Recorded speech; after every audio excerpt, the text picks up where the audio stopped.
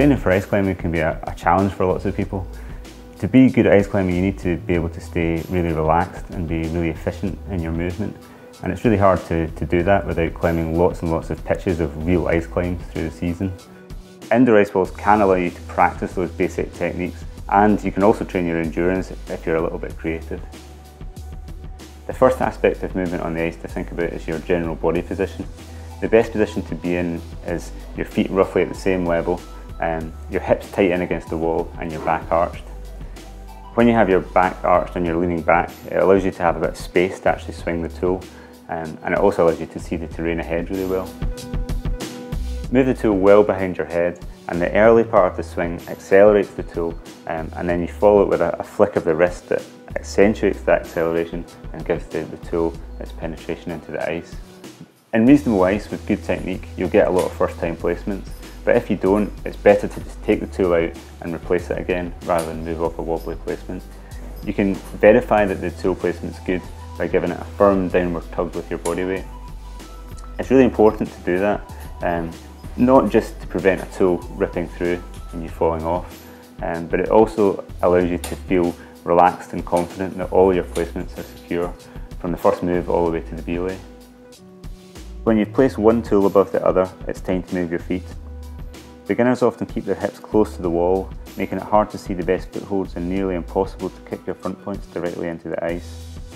Instead, hang straight arm from your tool and stick your bum out to move your feet up. This makes it much easier to choose your foot placements and keep your heels down. You should take advantage of natural footholds in the ice, and keeping very slightly dropped heels maintains the best penetration for your front points. And moving your feet around on the foothold as you would in rock climbing is likely to make your feet pop off on the ice. If you feel a bit of a pump coming on, don't be afraid to take a moment to relax. Maybe swap your hands on the tool, and you can use that time to reassess your strategy for the next section of the pitch. To place screws, it's much easier to place them at hip level than at shoulder height. Of course, the character of the ice that you're climbing might dictate that you have to break that rule, but if you do, the best thing you can have is really sharp ice screws. If you climb in Scotland a lot on thin ice, you might end up bottoming out your screws on rock a lot, and then they get blunt and they're basically useless. If your ice screws need sharpened, do it by yourself if you know how to do it, or use a sharpening service which you'll find online. Make a few half turns in the ice to get the teeth of the ice screw to bite, and then gently start to screw the ice screw into the ice. And once it's actually taken a bite, finishing the screw is really easy. Indoor ice walls like this aren't actually great places for physical training for ice climbing, because inevitably they're just far too short and they don't replicate climbing multiple pitches on a big north face and carrying all of your extra gear. But if you're inventive, you can make the most out of them. Climbing up and down, not returning to the ground, and maybe placing screws as you go will help you to get a good endurance burn. Ice climbers struggle on routes they ought to be able to climb well by making a handful of common mistakes, and the most important of those is just failure to stay relaxed. When it comes to the psychological aspects of ice climbing, I think everyone has their own individual thought processes and strategies that work well for them. I've always found that my starting place is just trying to relax and breathe deeply, and use as relaxed a grip as possible on my ice tools is where I start from. And I use that moment to reassess my strategy for the next few moves and the next few meters, and then I feel better to continue.